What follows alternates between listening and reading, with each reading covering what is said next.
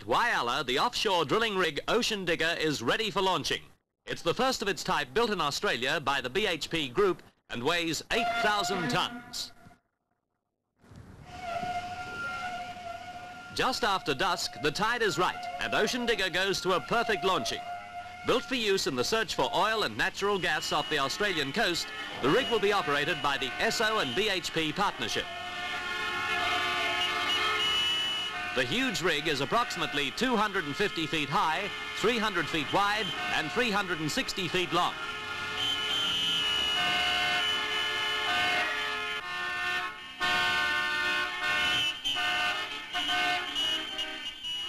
Tugs maneuver the rig to the fitting out wharf, where work will be completed in about 6 weeks. Ocean Digger will have a crew of 35. The rig will be towed to its drilling location off the coast. While drilling, power for the pumps and motors will be supplied by huge generators contained on the rig. Ocean Digger, made in Australia to seek oil off the Australian coast.